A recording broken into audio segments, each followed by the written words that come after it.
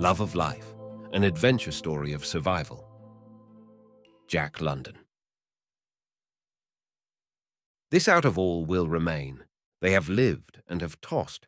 So much of the game will be gain, though the gold of the dice has been lost. They limped painfully down the bank, and once the foremost of the two men staggered among the rough-strewn rocks. They were tired and weak, and their faces had the drawn expression of patience which comes of hardship long endured. They were heavily burdened with blanket packs, which were strapped to their shoulders. Head straps, passing across the forehead, helped support these packs. Each man carried a rifle. They walked in a stooped posture, the shoulders well forward, the head still farther forward, the eyes bent upon the ground. "I wish we had just about 2 of them cartridges that's layin' in that cache of ourn," said the second man. His voice was utterly and drearily expressionless. He spoke without enthusiasm, and the first man, limping into the milky stream that foamed over the rocks, vouchsafed no reply. The other man followed at his heels. They did not remove their footgear, though the water was icy cold, so cold that their ankles ached and their feet went numb. In places, the water dashed against their knees, and both men staggered for footing. The man who followed slipped on a smooth boulder, nearly fell, but recovered himself with a violent effort, at the same time uttering a sharp exclamation of pain. He seemed faint and dizzy, and put out his free hand while he reeled, as though seeking support against the air. When he had steadied himself, he stepped forward, but reeled again and nearly fell. Then he stood still and looked at the other man, who had never turned his head. The man stood still for fully a minute, as though debating with himself. Then he called out, "I say, Bill, I've sprained my ankle." Bill staggered on through the milky water. He did not look around. The man watched him go, and though his face was expressionless as ever, his eyes were like the eyes of a wounded deer. The other man limped up the farther bank and continued straight on without looking back. The man in the stream watched him. His lips trembled a little, so that the rough thatch of brown hair which covered them was visibly agitated. His tongue even strayed out to moisten them. "Bill!" he cried out. It was the pleading cry of a strong man in distress, but Bill's head did not turn. The man watched him go, limping grotesquely and lurching forward with stammering gait up the slow slope toward the soft skyline of the low-lying hill. He watched him go till he passed over the crest and disappeared. Then he turned his gaze and slowly took in the circle of the world that remained to him now that Bill was gone. Near the horizon, the sun was smouldering dimly, almost obscured by formless mists and vapours, which gave an impression of mass and density without outline or tangibility. The man pulled out his watch, the while resting his weight on one leg. It was 4 o'clock, and as the season was near the last of July or 1st of August, he did not know the precise date within a week or two. He knew that the sun roughly marked the northwest. He looked to the south and knew that somewhere beyond those bleak hills lay the Great Bear Lake. Also, he knew that in that direction the Arctic Circle cut its forbidding way across the Canadian Barrens. This stream in which he stood was a feeder to the Coppermine River, which in turn flowed north and emptied into Coronation Gulf and the Arctic Ocean. He had never been there, but he had seen it once on a Hudson Bay Company chart. Again his gaze completed the circle of the world about him. It was not a heartening spectacle. Everywhere was soft skyline. The hills were all low-lying. There were no trees, no shrubs, no grasses, naught but a tremendous and terrible desolation that sent fear swiftly dawning into his eyes. "Bill," he whispered, once and twice. "Bill." He cowered in the midst of the milky water, as though the vastness were pressing in upon him with overwhelming force, brutally crushing him with its complacent awfulness. He began to shake, as with an ague fit, till the gun fell from his hand with a splash. This served to rouse him.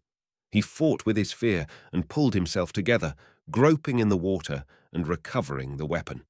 He hitched his pack farther over on his left shoulder. so as to take a portion of its weight from off the injured ankle. Then he proceeded, slowly and carefully, wincing with pain, to the bank. He did not stop.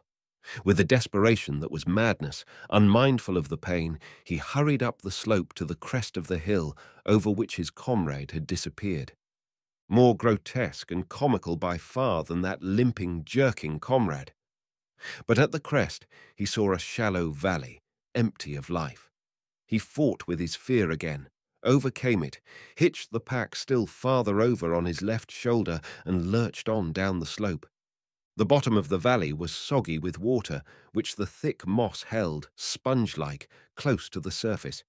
This water squirted out from under his feet at every step, and each time he lifted a foot, the action culminated in a sucking sound as the wet moss reluctantly released its grip. He picked his way from muskeg to muskeg and followed the other man's footsteps along and across the rocky ledges which thrust like islets through the sea of moss. Though alone, he was not lost.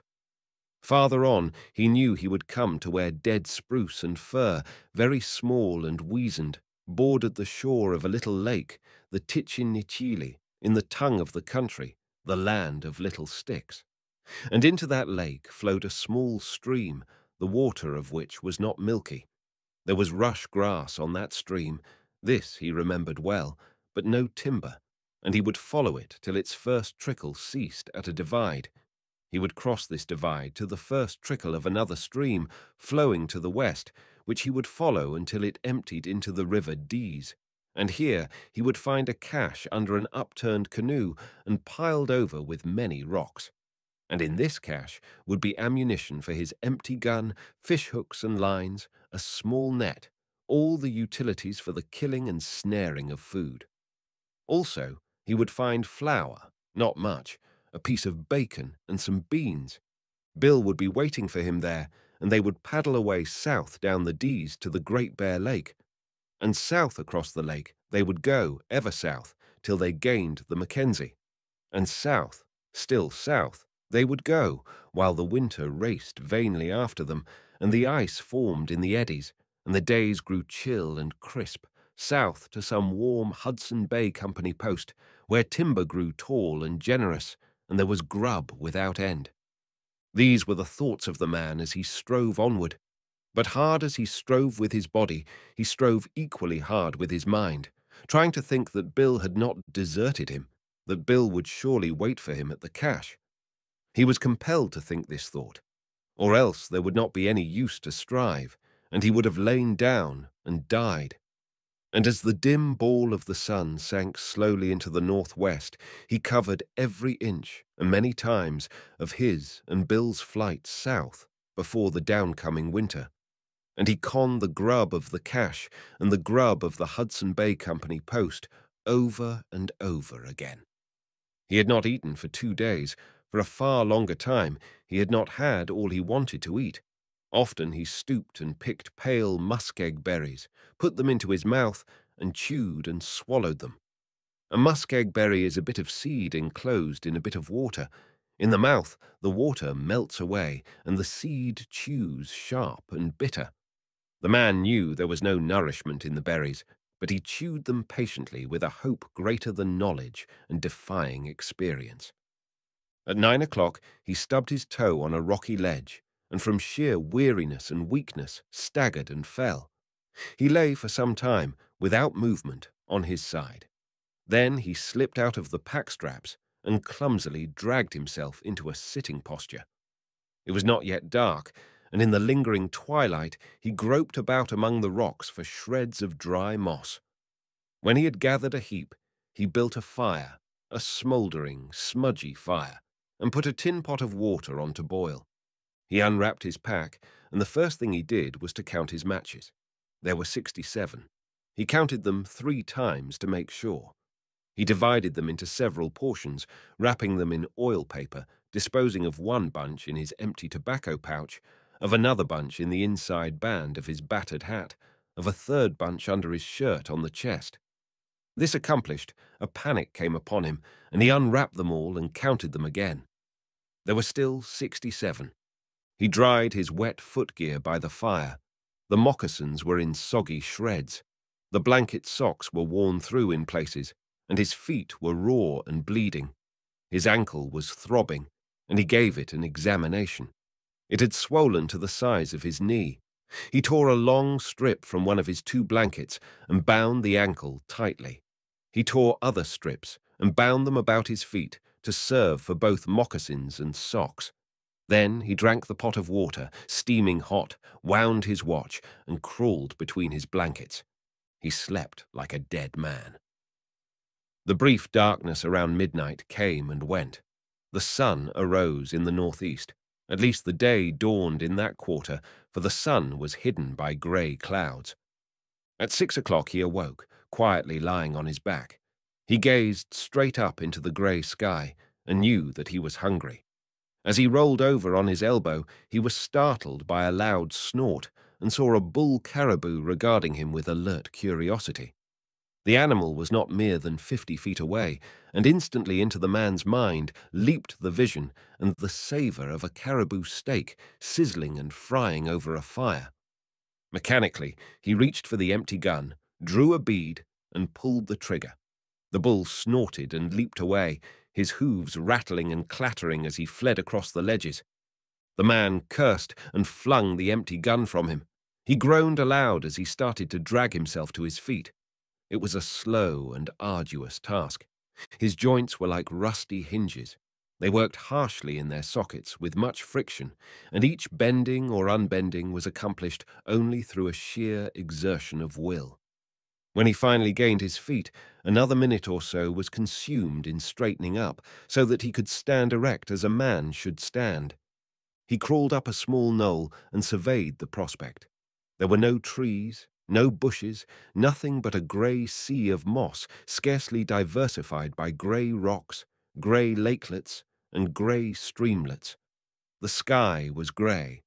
There was no sun, nor hint of sun. He had no idea of north, and he had forgotten the way he had come to this spot the night before. But he was not lost. He knew that. Soon he would come to the land of the little sticks. He felt that it lay off to the left somewhere, not far, possibly just over the next low hill. He went back to put his pack into shape for travelling. He assured himself of the existence of his 3 separate parcels of matches, though he did not stop to count them. But he did linger, debating, over a squat moose-hide sack. It was not large. He could hide it under his 2 hands. He knew that it weighed 15 pounds, as much as all the rest of the pack, and it worried him. He finally set it to one side and proceeded to roll the pack. He paused to gaze at the squat moose-hide sack. He picked it up hastily with a defiant glance about him, as though the desolation were trying to rob him of it. And when he rose to his feet to stagger on into the day, it was included in the pack on his back. He bore away to the left, stopping now and again to eat muskeg berries. His ankle had stiffened, his limp was more pronounced, but the pain of it was as nothing compared with the pain of his stomach. The hunger pangs were sharp. They gnawed and gnawed until he could not keep his mind steady on the course he must pursue to gain the land of little sticks. The muskeg berries did not allay this gnawing, while they made his tongue and the roof of his mouth sore with their irritating bite. He came upon a valley where rock ptarmigan rose on whirring wings from the ledges and muskegs. Cur, cur, cur was the cry they made. He threw stones at them, but could not hit them. He placed his pack on the ground and stalked them as a cat stalks a sparrow. The sharp rocks cut through his pants legs till his knees left a trail of blood, but the hurt was lost in the hurt of his hunger. He squirmed over the wet moss, saturating his clothes and chilling his body. But he was not aware of it, so great was his fever for food.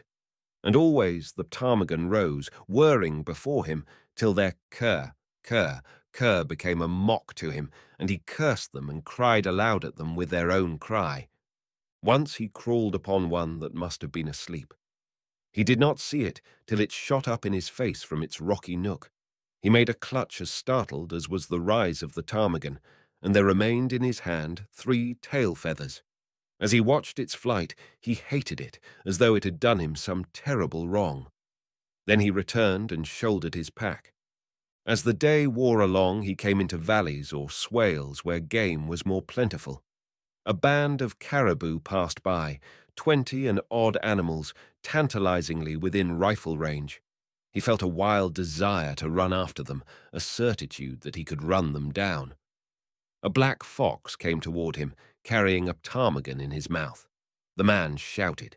It was a fearful cry, but the fox, leaping away in fright, did not drop the ptarmigan. Late in the afternoon, he followed a stream, milky with lime, which ran through sparse patches of rush grass. Grasping these rushes firmly near the root, he pulled up what resembled a young onion sprout, no larger than a shingle nail. It was tender, and his teeth sank into it with a crunch that promised deliciously of food. But its fibers were tough. It was composed of stringy filaments saturated with water, like the berries, and devoid of nourishment. He threw off his pack and went into the rush grass on hands and knees, crunching and munching like some bovine creature.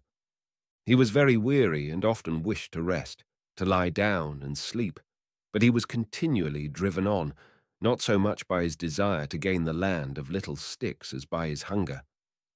He searched little ponds for frogs and dug up the earth with his nails for worms, though he knew in spite that neither frogs nor worms existed so far north. He looked into every pool of water vainly until, as the long twilight came on, he discovered a solitary fish the size of a minnow in such a pool. He plunged his arm in up to the shoulder, but it eluded him. He reached for it with both hands and stirred up the milky mud at the bottom. In his excitement, he fell in, wetting himself to the waist. Then the water was too muddy to admit of his seeing the fish, and he was compelled to wait until the sediment had settled. The pursuit was renewed, till the water was again muddied. But he could not wait. He unstrapped the tin bucket and began to bail the pool.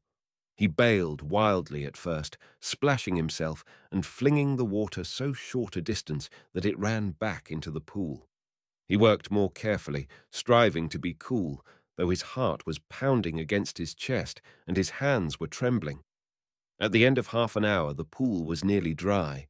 Not a cupful of water remained, and there was no fish. He found a hidden crevice among the stones through which it had escaped to the adjoining and larger pool, a pool which he could not empty in a night and a day. Had he known of the crevice, he could have closed it with a rock at the beginning, and the fish would have been his. Thus he thought, and crumpled up and sank down upon the wet earth. At first he cried softly to himself, then he cried loudly to the pitiless desolation that ringed him around, and for a long time after he was shaken by great dry sobs. He built a fire and warmed himself by drinking quarts of hot water, and made camp on a rocky ledge in the same fashion he had the night before. The last thing he did was to see that his matches were dry and to wind his watch. The blankets were wet and clammy. His ankle pulsed with pain. But he knew only that he was hungry, and through his restless sleep he dreamed of feasts and banquets, and of food served and spread in all imaginable ways. He awoke chilled and sick. There was no sun. The grey of earth and sky had become deeper, more profound. A raw wind was blowing, and the first flurries of snow were whitening the hilltops. The air about him thickened and grew white, while he made a fire and boiled more water. It was wet snow, half rain, and the flakes were large and soggy.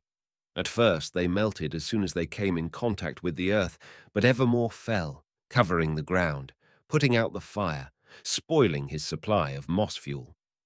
This was a signal for him to strap on his pack and stumble onward, he knew not where. He was not concerned with the land of little sticks, nor with Bill and the cache under the upturned canoe by the river Dees. He was mastered by the verb to eat. He was hunger-mad. He took no heed of the course he pursued, so long as that course led him through the swale bottoms. He felt his way through the wet snow to the watery muskeg berries, and went by feel as he pulled up the rush grass by the roots. But it was tasteless stuff, and did not satisfy. He found a weed that tasted sour, and he ate all he could find of it, which was not much, for it was a creeping growth, easily hidden under the several inches of snow. He had no fire that night, nor hot water, and crawled under his blanket to sleep the broken hunger sleep. The snow turned into a cold rain. He awakened many times to feel it falling on his upturned face. Day came, a grey day, and no sun. It had ceased raining. The keenness of his hunger had departed. Sensibility, as far as concerned the yearning for food, had been exhausted. There was a dull, heavy ache in his stomach, but it did not bother him so much. He was more rational, and once more he was chiefly interested in the land of little sticks and the cache by the river Dees. He ripped the remnant of one of his blankets into strips and bound his bleeding feet. Also, he recinched the injured ankle and prepared himself for a day of travel. When he came to his pack, he paused long over the squat moose-hide sack, but in the end, it went with him. The snow had melted under the rain, and only the hilltops showed white. The sun came out, and he succeeded in locating the points of the compass, though he knew now that he was lost. Perhaps, in his previous day's wanderings, he had edged away too far to the left. He now bore off to the right to counteract the possible deviation from his true course. Though the hunger pangs were no longer so exquisite, he realized that he was weak. He was compelled to pause for frequent rests when he attacked the muskeg berries and rush grass patches. His tongue felt dry and large, as though covered with a fine, hairy growth, and it tasted bitter in his mouth. His heart gave him a great deal of trouble. When he had travelled a few minutes, it would begin a remorseless thump, thump, thump, and then leap up and away in a painful flutter of beats that choked him and made him go faint and dizzy. In the middle of the day, he found 2 minnows in a large pool. It was impossible to bail it, but he was calmer now and managed to catch them in his tin bucket. They were no longer than his little finger, but he was not particularly hungry. The dull ache in his stomach had been growing duller and fainter. It seemed almost that his stomach was dozing. He ate the fish raw, masticating with painstaking care, for the eating was an act of pure reason. While he had no desire to eat, he knew that he must eat to live. In the evening, he caught 3 more minnows, eating 2 and saving the 3rd for breakfast. The sun had dried stray shreds of moss, and he was able to warm himself with hot water. He had not covered more than 10 miles that day, and the next day, travelling whenever his heart permitted him, he covered no more than 5 miles. But his stomach did not give him the slightest uneasiness. It had gone to sleep. He was in a strange country too, and the caribou were growing more plentiful, also the wolves. Often their yelps drifted across the desolation, and once he saw 3 of them slinking away before his path. Another night, and in the morning, being more rational, he untied the leather string that fastened the squat moose-hide sack. From its open mouth poured a yellow stream of coarse gold dust and nuggets. He roughly divided the gold in halves, catching one half on a prominent ledge, wrapped in a piece of blanket, and returning the other half to the sack. He also began to use strips of the one remaining blanket for his feet. He still clung to his gun, for there were cartridges in that cache by the river Dees. This was a day of fog, and this day hunger awoke in him again. He was very weak and was afflicted with a giddiness which at times blinded him. It was no uncommon thing now for him to stumble and fall, and stumbling once, he fell squarely into a ptarmigan nest. There were 4 newly hatched chicks, a day old, little specks of pulsating life no more than a mouthful, and he ate them ravenously, thrusting them alive into his mouth and crunching them like eggshells between his teeth. The mother ptarmigan beat about him with great outcry. He used his gun as a club with which to knock her over, but she dodged out of reach. He threw stones at her, and with one chance shot broke a wing. Then she fluttered away, running, trailing the broken wing, with him in pursuit. The little chicks had no more than whetted his appetite. He hopped and bobbed clumsily along on his injured ankle, throwing stones and screaming hoarsely at times, at other times hopping and bobbing silently along, picking himself up grimly and patiently when he fell, or rubbing his eyes with his hand when the giddiness threatened to overpower him.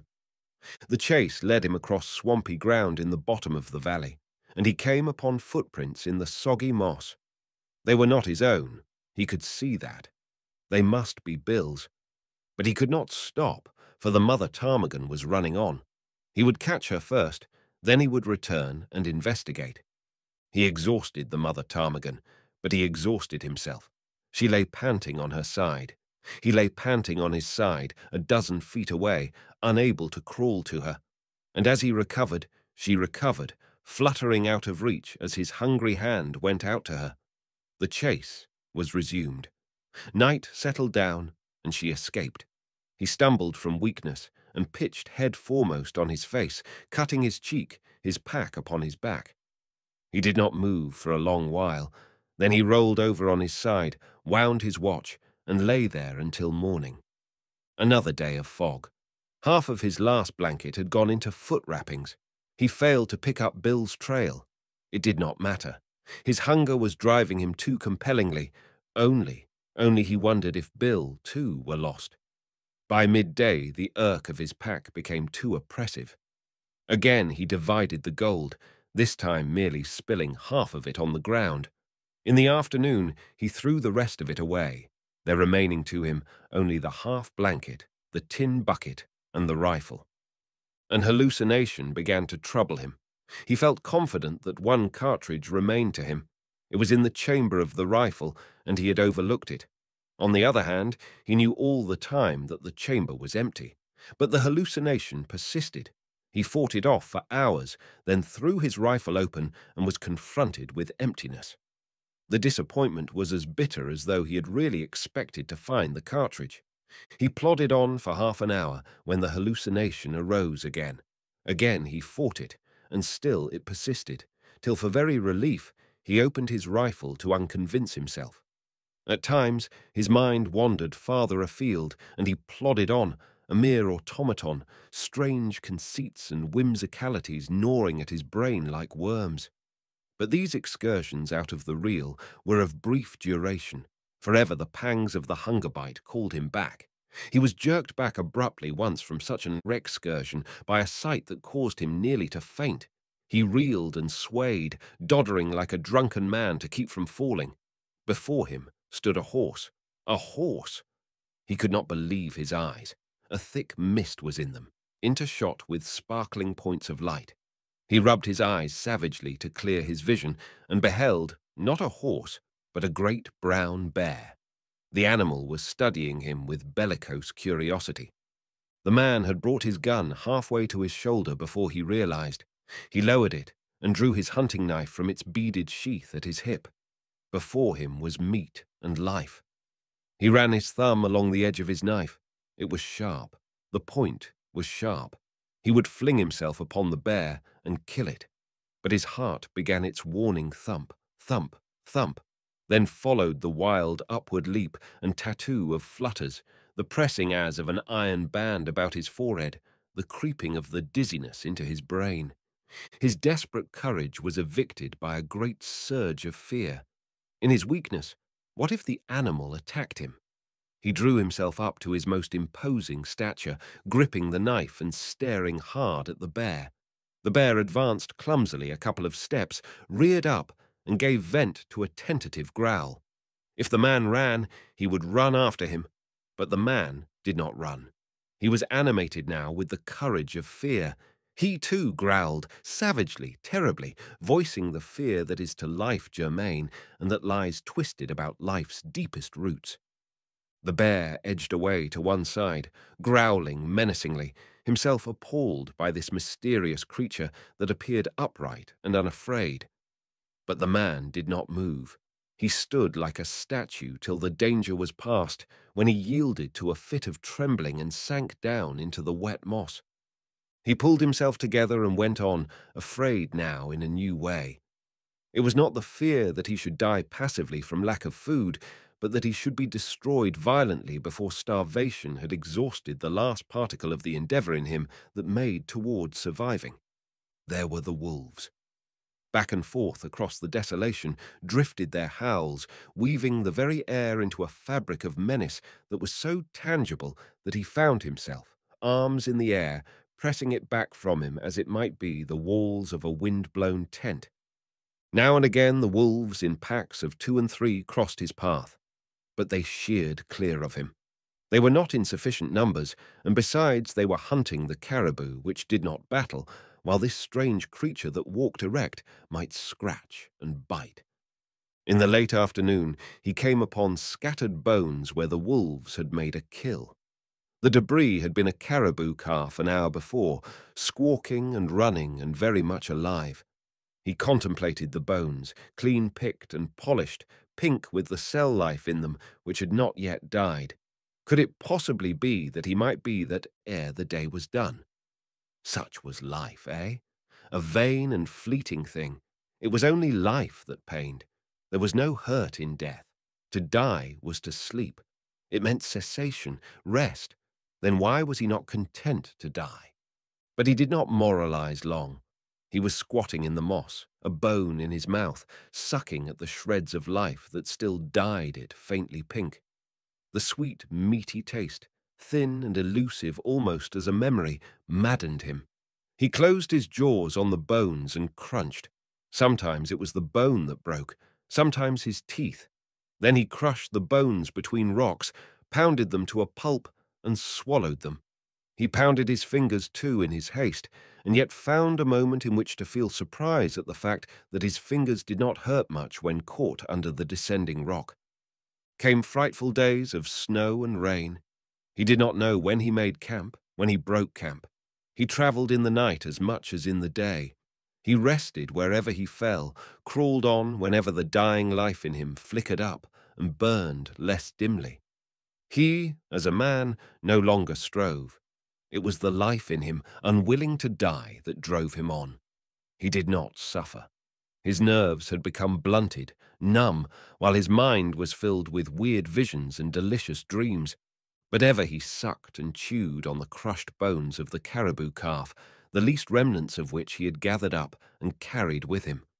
He crossed no more hills or divides, but automatically followed a large stream which flowed through a wide and shallow valley. He did not see this stream, nor this valley. He saw nothing save visions. Soul and body walked or crawled side by side, yet apart. So slender was the thread that bound them. He awoke in his right mind, lying on his back on a rocky ledge. The sun was shining bright and warm. Afar off, he heard the squawking of caribou calves. He was aware of vague memories of rain and wind and snow, but whether he had been beaten by the storm for 2 days or 2 weeks, he did not know.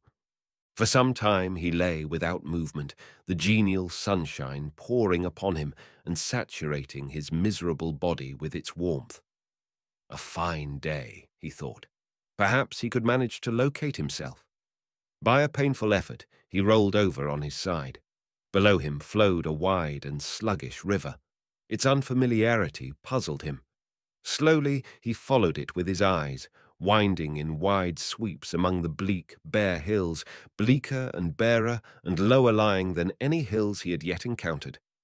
Slowly, deliberately, without excitement, or more than the most casual interest, he followed the course of the strange stream toward the skyline and saw it emptying into a bright and shining sea. He was still unexcited.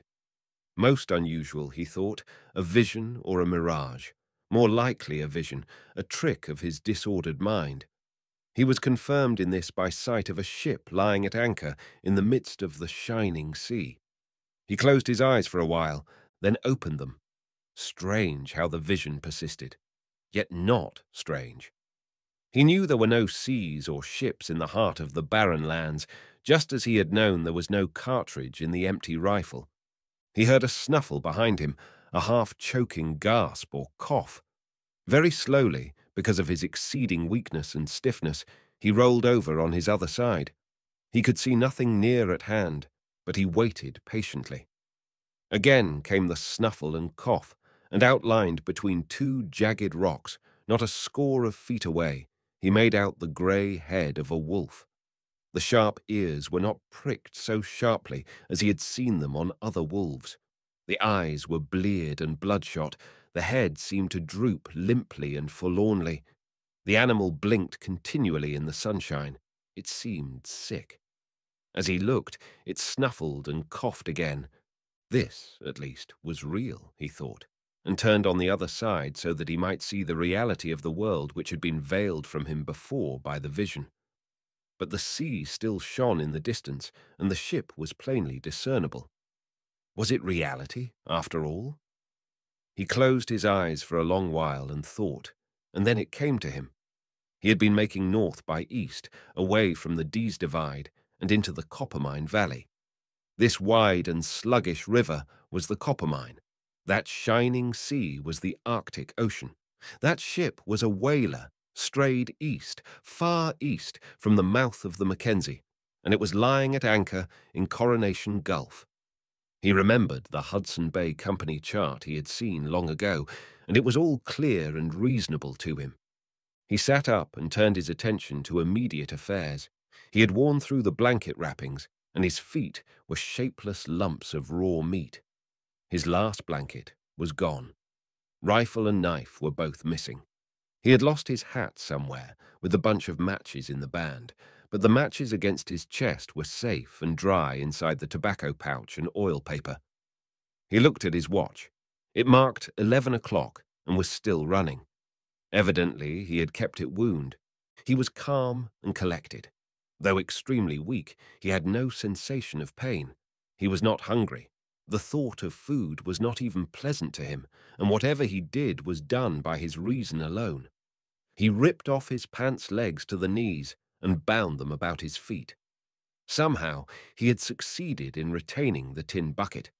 He would have some hot water before he began what he foresaw was to be a terrible journey to the ship. His movements were slow. He shook as with a palsy.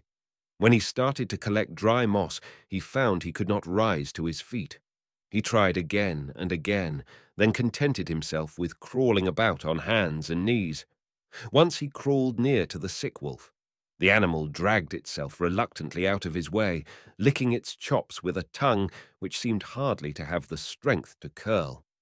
The man noticed that the tongue was not the customary healthy red. It was a yellowish-brown and seemed coated with a rough and half-dry mucus.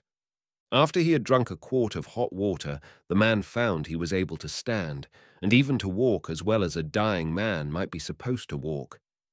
Every minute or so he was compelled to rest. His steps were feeble and uncertain, just as the wolf's that trailed him were feeble and uncertain. And that night, when the shining sea was blotted out by blackness, he knew he was nearer to it by no more than 4 miles. Throughout the night, he heard the cough of the sick wolf, and now and then the squawking of the caribou calves. There was life all around him, but it was strong life, very much alive and well, and he knew the sick wolf clung to the sick man's trail in the hope that the man would die first. In the morning, on opening his eyes, he beheld it regarding him with a wistful and hungry stare. It stood crouched, with tail between its legs, like a miserable and woe-begone dog. It shivered in the chill morning wind, and grinned dispiritedly when the man spoke to it in a voice that achieved no more than a hoarse whisper. The sun rose brightly, and all morning the man tottered and fell toward the ship on the shining sea. The weather was perfect. It was the brief Indian summer of the high latitudes. It might last a week. Tomorrow or next day, it might he gone.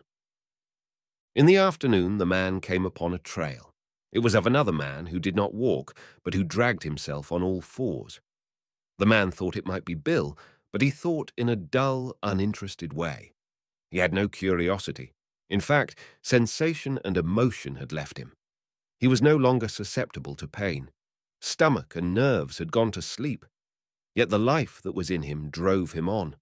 He was very weary, but it refused to die. It was because it refused to die that he still ate muskeg berries and minnows, drank his hot water, and kept a wary eye on the sick wolf. He followed the trail of the other man who dragged himself along, and soon came to the end of it, a few fresh-picked bones where the soggy moss was marked by the footpads of many wolves. He saw a squat, moose-hide sack, mate to his own, which had been torn by sharp teeth. He picked it up, though its weight was almost too much for his feeble fingers. Bill had carried it to the last. Ha, ha. He would have the laugh on Bill. He would survive and carry it to the ship in the shining sea. His mirth was hoarse and ghastly, like a raven's croak, and the sick wolf joined him, howling lugubriously. The man ceased suddenly. How could he have the laugh on Bill if that were Bill? If those bones, so pinky white and clean, were Bill? He turned away. Well, Bill had deserted him, but he would not take the gold, nor would he suck Bill's bones. Bill would have, though, had it been the other way around, he mused as he staggered on. He came to a pool of water. Stooping over in quest of minnows, he jerked his head back as though he had been stung. He had caught sight of his reflected face. So horrible was it that sensibility awoke long enough to be shocked. There were 3 minnows in the pool, which was too large to drain, and after several ineffectual attempts to catch them in the tin bucket, he forbore. He was afraid, because of his great weakness, that he might fall in and drown. It was for this reason that he did not trust himself to the river astride one of the many drift logs which lined its sand spits. That day he decreased the distance between him and the ship by 3 miles. The next day by 2, for he was crawling now as Bill had crawled, and the end of the 5th day found the ship still 7 miles away and him unable to make even a mile a day. Still the Indian summer held on, and he continued to crawl and faint, turn and turn about, and ever the sick wolf coughed and wheezed at his heels. His knees had become raw meat like his feet, and though he padded them with the shirt from his back, it was a red track he left behind him on the moss and stones. Once, glancing back, he saw the wolf licking hungrily his bleeding trail, and he saw sharply what his own end might be, unless he could get the wolf. Then began as grim a tragedy of existence as was ever played. A sick man that crawled, a sick wolf that limped, 2 creatures dragging their dying carcasses across the desolation and hunting each other's lives. Had it been a well wolf, it would not have mattered so much to the man. But the thought of going to feed the maw of that loathsome and all but dead thing was repugnant to him. He was finicky. His mind had begun to wander again and to be perplexed by hallucinations, while his lucid intervals grew rarer and shorter. He was awakened once from a faint by a wheeze close in his ear. The wolf leaped lamely back, losing its footing and falling in its weakness. It was ludicrous, but he was not amused, nor was he even afraid. He was too far gone for that. But his mind was for the moment clear, and he lay and considered. The ship was no more than 4 miles away. He could see it quite distinctly when he rubbed the mists out of his eyes, and he could see the white sail of a small boat cutting the water of the shining sea. But he could never crawl those 4 miles. He knew that, and was very calm in the knowledge. He knew that he could not crawl half a mile, and yet he wanted to live. It was unreasonable that he should die after all he had undergone. Fate asked too much of him, and dying, he declined to die. It was stark madness, perhaps, but in the very grip of death he defied death and refused to die. He closed his eyes and composed himself with infinite precaution. He steeled himself to keep above the suffocating languor that lapped like a rising tide through all the wells of his being. It was very like a sea, this deadly languor that rose and drowned his consciousness bit by bit. Sometimes he was all but submerged, swimming through oblivion with a faltering stroke, and again, by some strange alchemy of soul, he would find another shred of will and strike out more strongly. Without movement, he lay on his back, and he could hear, slowly drawing near and nearer, the wheezing intake and output of the sick wolf's breath. It drew closer, ever closer, through an infinitude of time, and he did not move. It was at his ear. The harsh, dry tongue grated like sandpaper against his cheek. His hands shot out, or at least he willed them to shoot out. The fingers were curved like talons, but they closed on empty air. Swiftness and certitude require strength, and the man had not this strength. The patience of the wolf was terrible. The man's patience was no less terrible. For half a day he lay motionless, fighting off unconsciousness, and waiting for the thing that was to feed upon him and upon which he wished to feed. Sometimes the languid sea rose over him, and he dreamed long dreams. But ever through it all, waking and dreaming, he waited for the wheezing breath and the harsh caress of the tongue. He did not hear the breath, and he slipped slowly from some dream to the feel of the tongue along his hand. He waited. The fangs pressed softly. The pressure increased. The wolf was exerting its last strength in an effort to sink teeth in the food for which it had waited so long. But the man had waited long, and the lacerated hand closed on the jaw. Slowly, while the wolf struggled feebly and the hand clutched feebly, the other hand crept across to a grip. 5 minutes later, the whole weight of the man's body was on top of the wolf. The hands had not sufficient strength to choke the wolf, but the face of the man was pressed close to the throat of the wolf, and the mouth of the man was full of hair. At the end of half an hour, the man was aware of a warm trickle in his throat. It was not pleasant. It was like molten lead being forced into his stomach, and it was forced by his will alone. Later, the man rolled over on his back and slept. There were some members of a scientific expedition on the whale ship Bedford. From the deck, they remarked a strange object on the shore.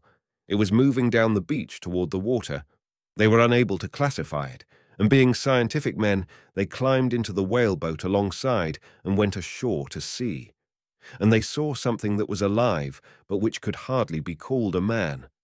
It was blind, unconscious. It squirmed along the ground like some monstrous worm. Most of its efforts were ineffectual, but it was persistent, and it writhed and twisted and went ahead perhaps a score of feet an hour. 3 weeks afterward, the man lay in a bunk on the whale ship Bedford, and with tears streaming down his wasted cheeks, told who he was and what he had undergone. He also babbled incoherently of his mother, of sunny Southern California, and a home among the orange groves and flowers. The days were not many after that when he sat at table with the scientific men and ship's officers. He gloated over the spectacle of so much food, watching it anxiously as it went into the mouths of others. With the disappearance of each mouthful, an expression of deep regret came into his eyes. He was quite sane, yet he hated those men at mealtime. He was haunted by a fear that the food would not last.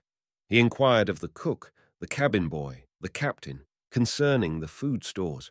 They reassured him countless times, but he could not believe them, and pried cunningly about the lazarette to see with his own eyes.